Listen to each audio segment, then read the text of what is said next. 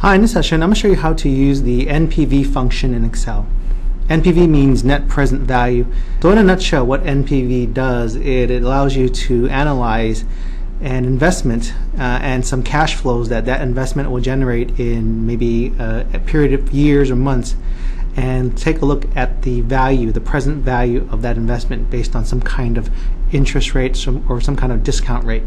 So to give a little bit more color or more background into NPV, let me go and do a little presentation first to kind of cover it and an example, and then we'll go back into how we can calculate that in Excel. So here's a little brief overview of NPV. Now, according to different web sources, Wikipedia, Investopedia, NPV, which is again net present value, is a time series of cash flows, incoming and outgoing, that's defined as its sum of present values of individual cash flows of the same entity. And Investopedia gives a little bit more concise definition, saying that it compares the value of a dollar today to the value of the same dollar in the future, taking in inflation returns of that account.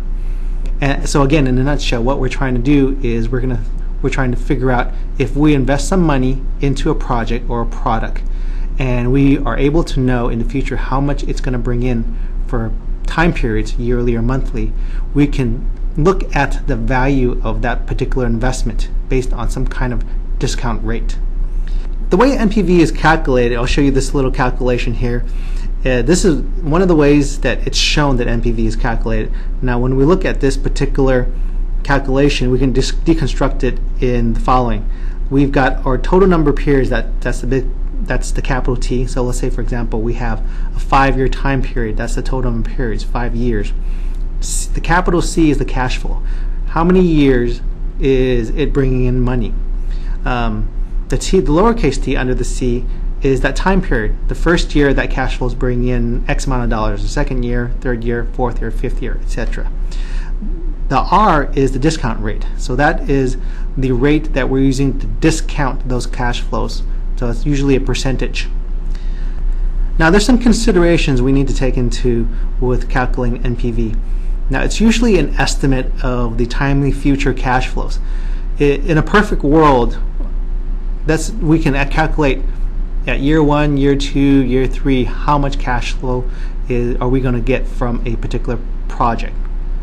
Well, in the real world, we're estimating. That's really a difficult thing to do because we're kind of trying to foretell the future. So it's going to be an estimate. Now, NPV doesn't factor in any cash outlays. So say, for example, in the third year, we might need to do some maintenance. So we would have to take the expense of that minus out of that cash flow to get a net cash flow for that year.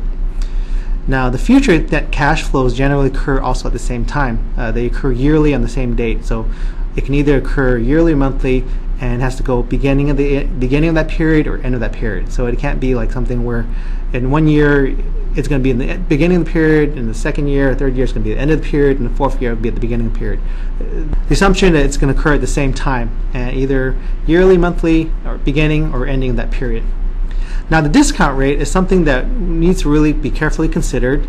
It's something that is used to convert the value of those expected cash flows to the present value. So discount rate is something that is also a little bit more subjective. You can go really conservative and say, if I invested my money in a money market account or some CDs or maybe very safe government bonds, we will use that rate. Or if you want to be a little bit more aggressive, maybe a little more high yield type of commercial bonds, that may be something that you'd say, oh, well, I'm willing to take a little bit more risk to put my money in. So the discount rate is something that you would kind of need to play around and come to an idea what you would use, if you would put your money into some kind of investment rather than putting into a project. So that becomes a little bit more subjective. So in the end result, how do we determine if the NPV is good or bad? Well, if the NPV is less than 0, that usually means it's bad. It's not a good use of your money to put into this project. If it's greater than 0, usually it's good, and if equals 0, that means it's a break-even type of scenario. So let's look at an example. Let's say we decide to invest $100 in a lemon stand at the beginning of the year. There's the equipment that we have, this juicer, and the discount rate we're deciding to use is 5%, maybe a good bond index fund. We're expected to run the stand for 5 years, and the yearly cash flow at the end of each year, we're expecting to get $200 back. However, at the third year, there is a cash flow outlay. So there's a $100 maintenance cost on the third year for that particular juicer or that particular equipment that we need. So with this in mind, this is how it would work. So we have our NPV formula, and we have our table listing from year 1 to year 5 and the initial cost at the end. So this is what it would look like if we deconstructed the formula and broke it down per year. You would have the cash flow for that time period, year 1, over 1 plus the interest rate to the power of that year. And if we took our example of the lemonade stand and calculated the real numbers in here, we would get this. So we had 200 in the first year, 200 in the second year. We have our maintenance, which minuses off $100 from that $200 from the third year, and after that, years 4 and 5 would have the same $200 cash inflows.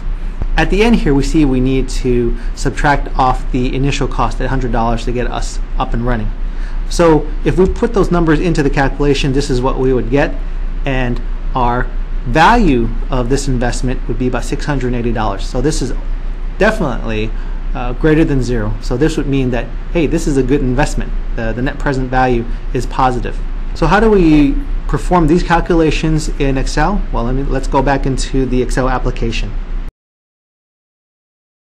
So here we're back into Excel, and we see that we have our table that lists out the rate, 5%, our initial cost at 100, and our flows for the year. So flow 1, 2, 3, and 4, these are at the end of the period, and you see flow 3, we indicate that we only have $100 because we're minusing $100 for expense.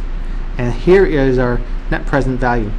This is the calculation you see in the formula here, so I'll go ahead and perform it here. Well, I'm going to go ahead and go into the cell here, press equal NPV. You can see now it's selected that function here. I'm going to go ahead and double click that, and it'll add that open parentheses. The rate I'm going to use here is up here. Click on that cell, which is B1, comma, and then my first value. So since I've had the values listed out here, I can just go ahead and select that cell and drag it and select the range of cells there. So those are my values, and then I'm going to close it with a closing parentheses, and now I'm going to add in that initial cost. So that initial cost was minus 100, so because it's coming out of our pocket, so it's an outflow. Click on that, press enter, and here you'll see $679.51. So let me round it off, and then you would have $680. So that's our NPV. Now this is with the assumption that the flows are coming at the end of the period. However, if they are at the beginning of the period, let me move this comment over here. If they're at the beginning of the period, we really don't include the first flow. So this is how we would do something if it comes at the beginning of the period. In this example, what may happen is we invested our money into a lemonade stand, and then we would subcontract someone out to host the lemonade stand, and they would say they're going to give us a set amount of money each year at the beginning of each year, and whatever they make, they're going to keep, right? So basically, this is a scenario where this might happen. So in this case, we can't include the beginning flows here because in a way this won't be part of the calculation. So what we need to do is put equal NPV, and we have our rate here, and the first values are these values. We're beginning with flow 2 to 5, and then we close that, and then we're going to add the initial cost plus we will add flow 1 because that occurred in the beginning of the year. So that really we're minusing this money out at the beginning of the year, but also at the beginning of the year we're getting $200. So we have to add it later on outside of the NPV calculation. So once that happens, we have $718. Let me go ahead and round that up. So we have $718. So there's the example of how you can calculate NPV, one for the end of the period, which is probably more common, and one for the beginning of the period. So I hope that helps. Thanks for watching.